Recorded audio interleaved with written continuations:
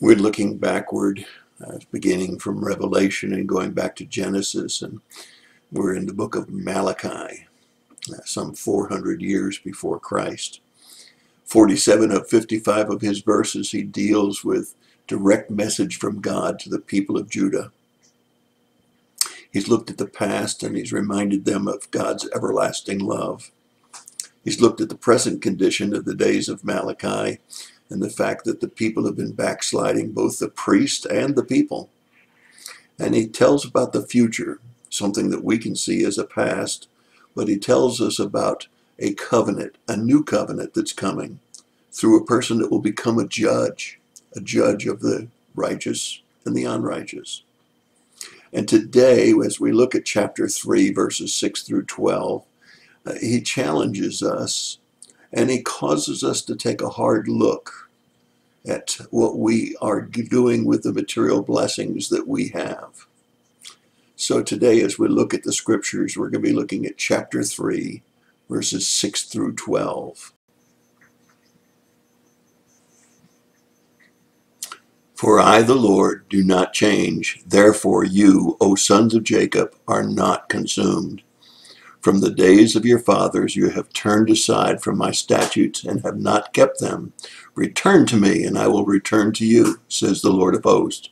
But you say, how shall we return? Will a man rob God? Yet you are robbing me. But you say, how have we robbed you? And in tithes and offerings.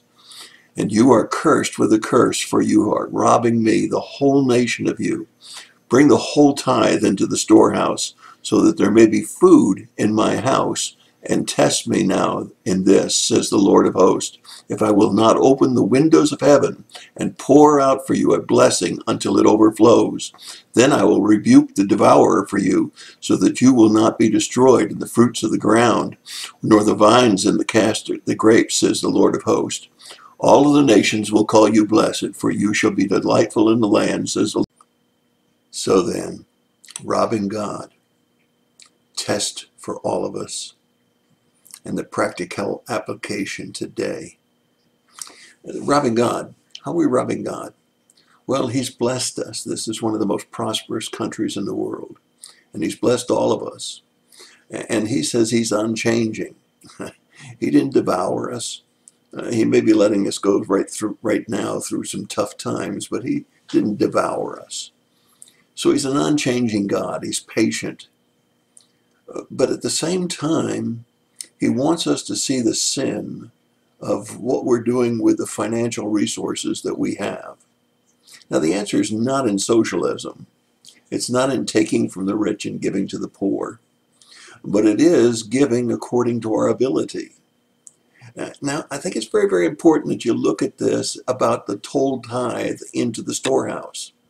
He doesn't say so that we can have fancy buildings, and he doesn't say so that we can have incredible sound systems and lighting effects, or video recorders like this one that's going right now. He says, bring it into the storehouse so that there may be food. Those are necessities, not nice to haves.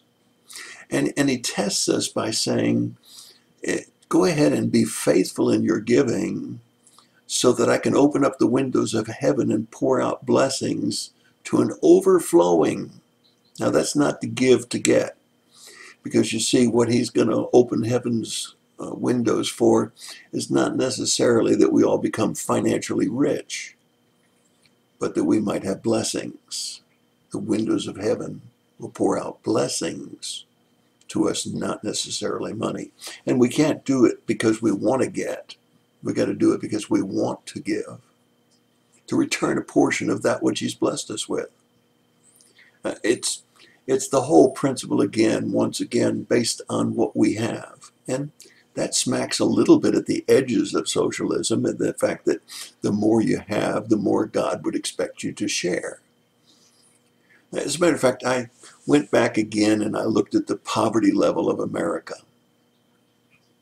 And it tells us that for a single person, the poverty level is a little over $12,000. And for two people, it's a little over $16,000.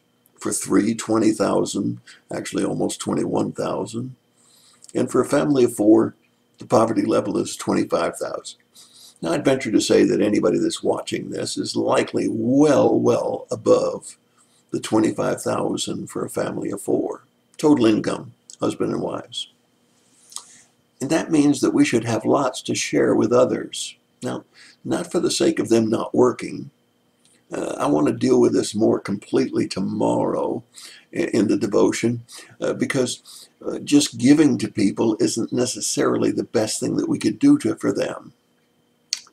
Providing food when they're hungry, provided they're trying to do something to advance themselves, and provided that they're trying to work, is a good thing.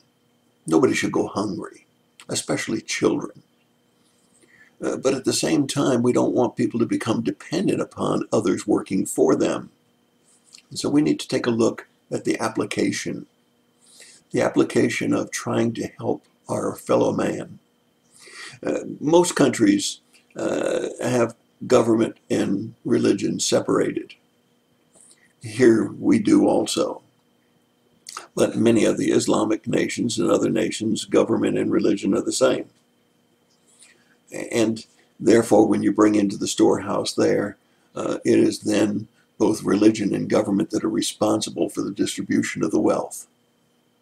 Here in our country, we separate religion from government, and it becomes believers' responsibility to take and return a portion. Again, we got to be careful that we don't just say this is for the church, our church.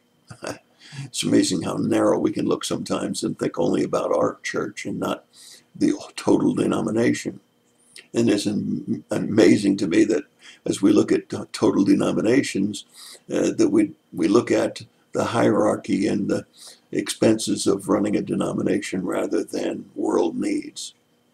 I'm proud to be a Baptist because I believe we do a fairly decent job in returning a large portion of what we invest to world missions, both material blessings that can be given out throughout the world, as well as religious blessings. We need to be sure that we always remember there's a balance between social needs and spiritual needs. Social needs are temporal, and spiritual needs are eternal if you believe in heaven and hell and in eternal life. And so we need to be sure that we're not robbing God. But we need to be sure also that when we talk about a tithe into the storehouse, we're not just looking at building bigger buildings and fancier equipment, paying high salaries. But we need to look at what are we doing to impact the world around us, not just the United States, but around the whole world. Think about it. And tomorrow I'm going to challenge you, as God has already challenged you, that if you'll be faithful with what God's given to you, He'll open the windows of heaven for you. Not give to get, but watch His blessings when we are good stewards of what we have. My thought for the day. God bless you and have a great day.